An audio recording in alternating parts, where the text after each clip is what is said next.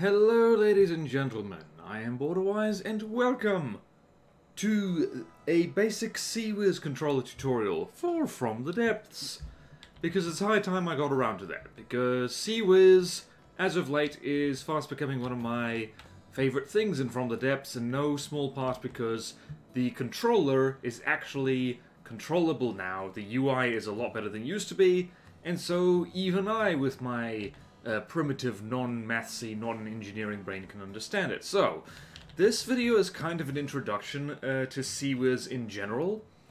So we're not going to go over everything in exhaustive detail. We're saving that for another day because, as things tend to be in From the Depths, and I'm getting flashbacks to the armor tutorials that I made ages ago and you should totally watch because I nearly died making those, it's even more complicated than how it first appears. There's lots of stuff. So, basically, CIWS is an acronym for Close-In Weapon System, and in the context of From the Depths, what that usually means is a weapon system, be it missiles or advanced cannons, lasers, or even cram, that shoot other projectiles. And the other projectiles that can be shot is missiles and cram shells.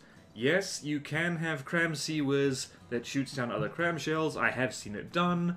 It's not incredibly effective, but my goodness, it has wonderful meme potential, as the kids say. So, we're mostly focusing on the controller this time, which is this little block here. So, where you find this is in the defense section, and there's two variants, which are basically the same. You have the close-in weapon system controller, so CIWS controller, and you have the all-in-one CIWS controller, which is exactly the same, except it's way more expensive and it has a built-in failsafe to stop your weapons shooting friendly blocks, and a built-in wireless receiver, which means you don't have to stick one of these on it instead. So, that's basically the only difference. Otherwise, the UI and everything else works exactly the same way. So if you read the description, the CIWS controller directs weapon fire at incoming projectiles. Make sure the AI has a munition monitor that can see the missile.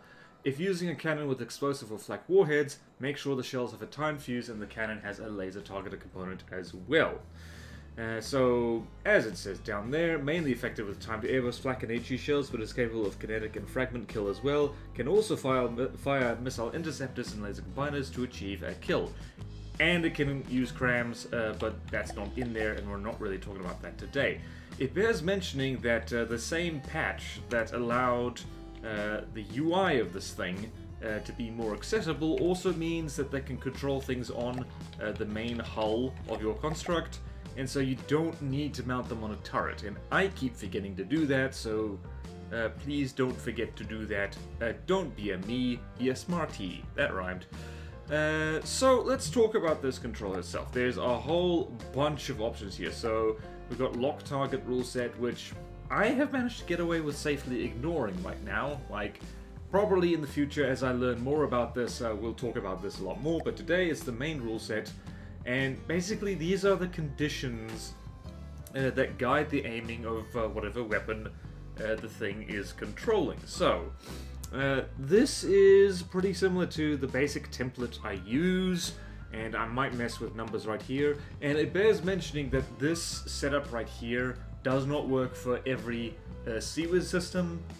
It depends on your individual CIWS system itself, what kind of weapon it is, what you want it to do, whether it's the primary munition defense or a secondary one on your craft, and so on and so forth. This is just the stuff which I find you kind of absolutely need if you want the thing to do what you want it to. So, to start off with, going down the list, we've got these conditions here. You've got ignore inside, ignore outside, wait inside, and wait. And you've got a whole bunch of conditions here. So distance, altitude, speed, angle of incidence, target azimuth, target rear azimuth, target elevation, offset to aim, azimuth offset to aim, elevation offset to aim, azimuth to aim, rear azimuth to aim, elevation to aim, interception distance, interception angle of incidence, acceleration, cluster size, shots fired, number of CIWS aiming, type of projectile, and projectile diameter. This is a lot, which is why I stick with just a few of them. And like I said, probably in future videos we'll go into more detail about the others. which is just basically me frantically stalling for time so I can learn more.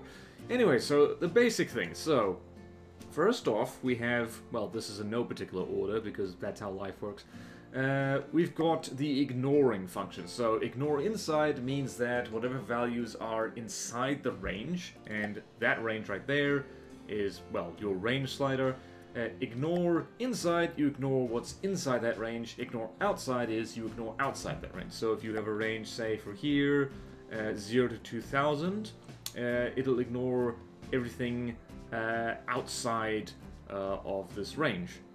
So yeah, so everything 0 to 2000, it will be interested in that, but then it will ignore that. So since this is altitude, it means that it'll ignore stuff that's underwater, because not all CIWS is good at shooting torpedoes. Ignore inside is the opposite, so if I set it to, say, that, and this, that accomplishes pretty much the same thing, but just the numbers are different. So let's do that. And the weight is interesting. The weight is priority of target.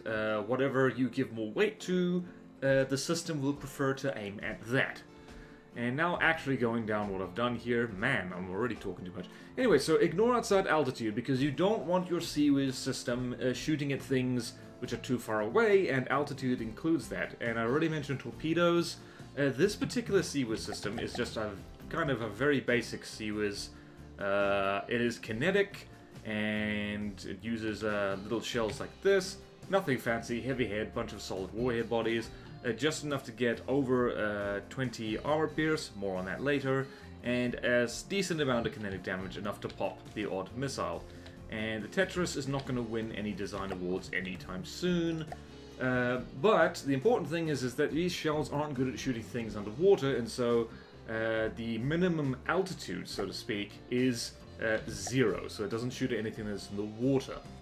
That's an important function right there. If it does have a supercavitation base, or if you're using a CIWS controller that's controlling missile interceptors that can be both, that can function both above and below the waterline, you might want to do stuff like that. It's very customizable.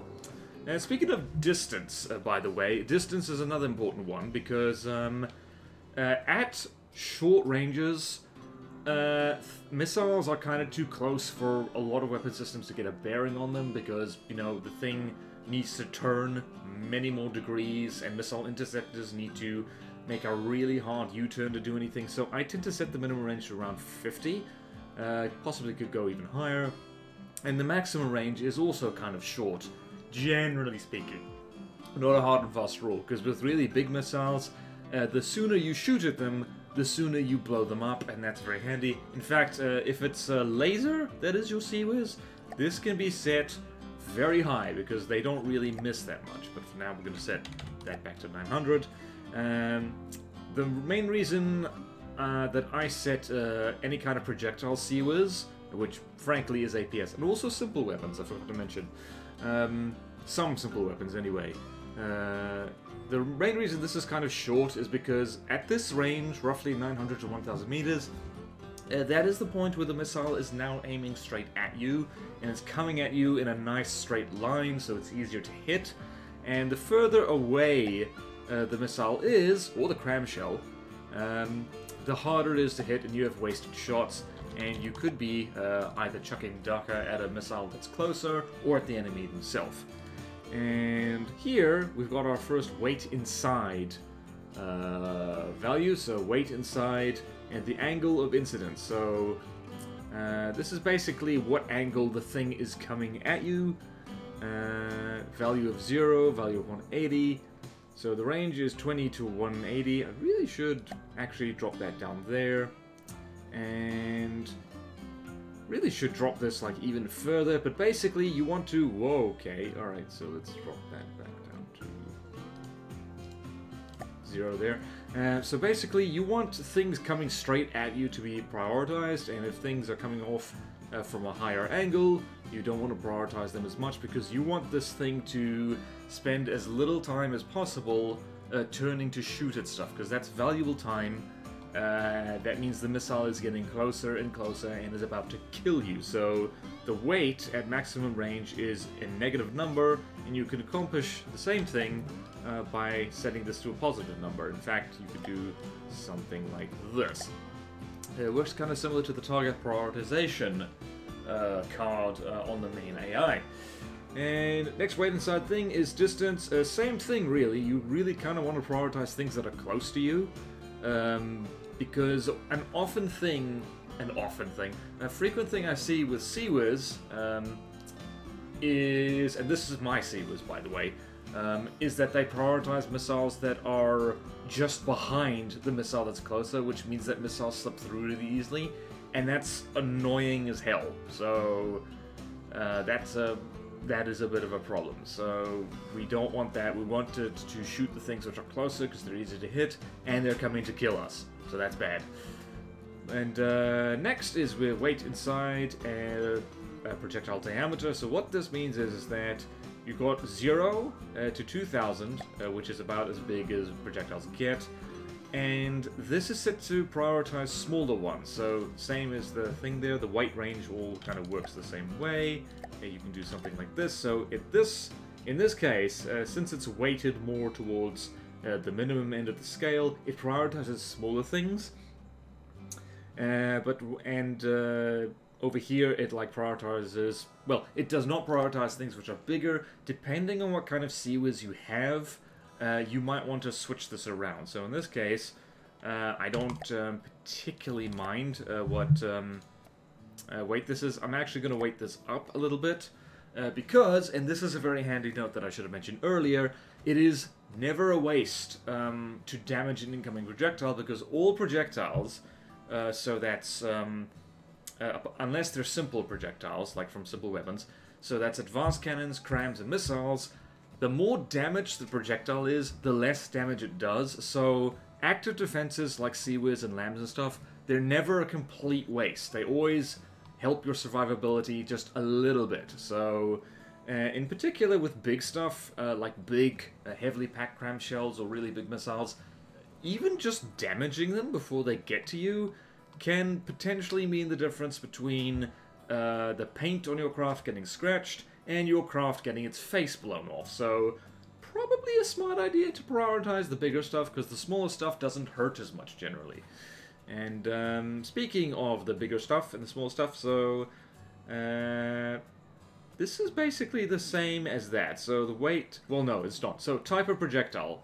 As you can see here, 1 is missile, 2 is cramshell, and the slider doesn't go anywhere other than 1 or 2. And so this is, if you want to prioritize shooting at missiles or crams, I would suggest generally weighting more towards missiles rather than crams, because even though cram cannons can be very, very strong, they're not guided as strongly as missiles are. Yes, you have cram mortars, which do home in on you a little bit, but they're much easier to dodge. Missiles might have miss in the name, but miss is the thing they generally don't do, unless you are very fast or have countermeasures, etc., etc. And so I would generally recommend prioritizing this, also because the large missiles, and particularly huge missiles, they generally are far scarier than cram shells, unless it's a really giant cram cannon shooting at you, and again, they track you. Cram cannons generally don't. And last but not least, and this is actually the default setting, which I kind of had to stick back in here, and we're back to an ignore outside value. So this is the angle of incidence. So this is similar to the weight inside of it, but this ignores, and in fact this is not actually set up. I should really set this to like this, to have the weight inside and the ignore outside values kind of match.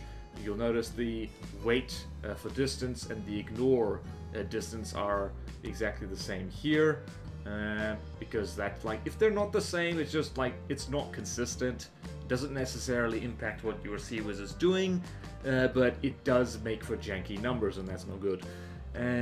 But the angle of incidence is, as said before, 0 is straight ahead, 180 is moving away from the weapon, and so you kind of want to set this reasonably narrow and just have proper CIWS coverage by having CIWS just scattered all over your craft, because generally you're going to put CIWS on larger craft. Like, really, like this turret, for instance, this is like the secondary or even tertiary turret on like a battleship or just some kind of large airship or something like that.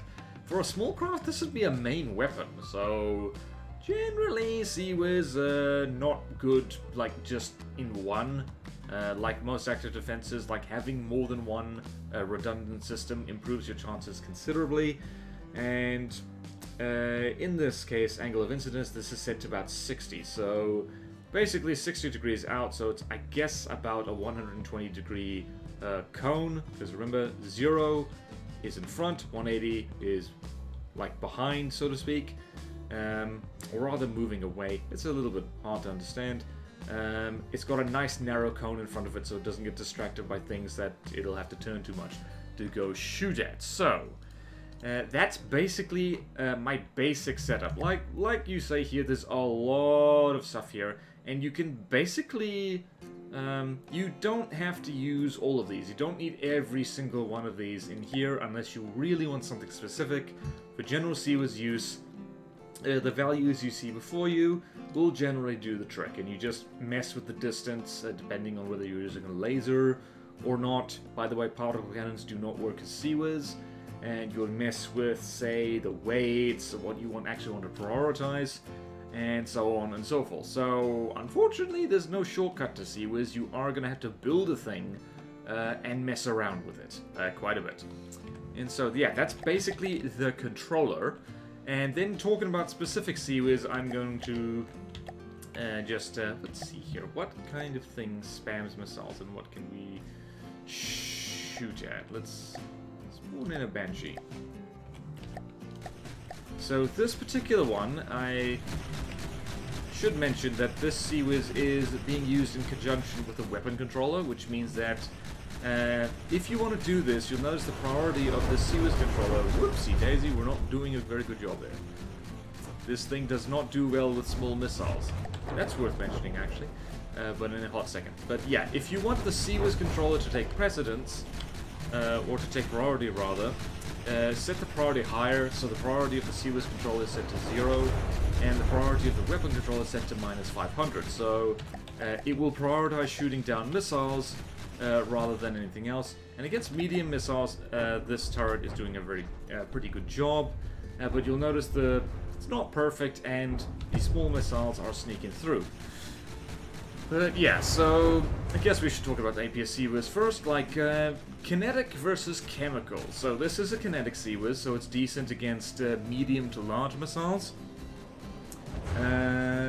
But it's kind of bad against small missiles, because when you get a whole swarm of them, it doesn't do very well. So, and also it detects them slightly too late, and they're small, so these little shells tend to miss, which is no bueno. So flak and HE, it's better for small to medium-sized missile swarms, and kinetic, like this one, which needs at least 20 armor penetration, by the way, because all projectiles have 20 armor value. So to do full damage, you need 20 AP. Yeah, kinetic is better for medium, large, and huge missiles. So yeah, like if you really want good CIWS coverage, I suggest using a mixture of both if you really want to be safe. And let's turn you off. Let's see what happens. Actually, let's not turn you off. And one thing to note about APS CIWS, just in brief, is that you will be very tempted to use belt-fed autoloaders, because, you know, belt-fed fires very quickly. Unless you make something that's pretty darn big. Belt-fed loaders have a long reload time. There's that period where the gun cannot fire because it's too busy reloading, so I implore you to resist the temptation to use belt-fed loaders for your CIWS, because there'll be a large gap in which your CIWS will be reloading and it won't be able to protect you, and that's bad. You can see that like medium missiles are just not getting through here. They're just getting popped like no one's business. It's beautiful. So yeah, this thing is using regular autoloaders. Like I said, the Tetris is not going to win any prizes whatsoever, but it's got enough of them to have a roughly 230 rounds per minute. You do want to have a decent rate of fire, because otherwise, like, you know, you can't shoot missile down fast. Herp-a-derp. And the mantlet, note on this is an elevation mantlet, just so it can shoot things coming in low. Depending on what you want your gun to shoot at, you might want to swap that out with an AA mantlet so it can shoot straight up. It depends on what you want this to do. I generally prefer a 3-meter elevation mantlet because I like to use supercavitation kinetic rounds, which means they can pop both airborne missiles and torpedoes. Which is a great idea, and if you want an example of that, spawn in the Megalodon, because its CIWS is pretty good. Also, railguns are awesome. A note on, like, missile interceptor CIWS, the main advantage of using a CIWS controller, and particularly sticking them on a turret, is because the thing doesn't need to worry about steering the missiles on target, so they need less fins, and means you can make them faster, and it just means that you can point them in the direction they want to go more easily. So there's the advantage there. Laser CIWS, nothing much to say except do make a decent laser. It doesn't matter too much if it's a continuous or a Q-switch laser. I've seen both work reasonably well. Does need at least 20 armor penetration of the projectile, same as APS. And it might help to have more than that just in case your CIWS gets smoked, because that's bad. And a note on Cram CIWS is that it's very derpy, and if you're serious about good missile defense, don't bother. I've mostly, from what I understand, CramWiz, and apologies for not having one to show off right now, that's mostly useful in tournaments where crams are the only real legal weapon. So if you've ever watched Mentees tournaments, there is my shout out for the day. You see CramWiz in that, because it's kind of the only CIWS that's allowed, really. And it can work, surprisingly. Particularly against other cram cannons, because, well, they fire slow, your CramWiz fires slow, and it's not a big issue. Against everything else, it's pretty much useless. So don't bother. Against missile swarms, CramWiz is not great. And a final note on CIWS, which I'm probably going to repeat ad nauseum in... actually, you know what I can do? I can do this, so I don't need to keep tracking yet. Like, CIWS, like all active defenses, it works best when it's layered with itself. So, to give you an idea of this, I'm going to do this thing right here. Going to spawn in an iron cordon. This sounds obvious, but the more of something you put, the better it does. So the iron cordon has large missiles, and this CIWS doesn't do too badly with shooting them down. But it doesn't do quite enough, so don't think that one gun is going to do the trick, because blam, blam, blam, that is no good. Also cram cannons, and that is no good.